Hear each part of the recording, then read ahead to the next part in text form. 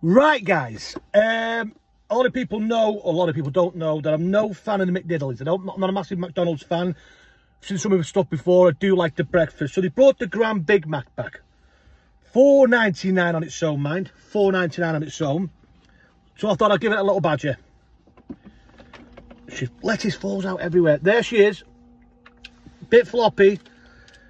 Did give me napkins. Did give me napkins. Let's go. No pickles, no gherkins. So you know what? That's quite juicy. Quite juicy. The Big Mac sauce is good. I give my scores out of 5. McDonald's is never going to get anywhere near a 5. But that, on a $4.99 big burger, I'm going to go 3-1 out of 5. Big Mac, baby.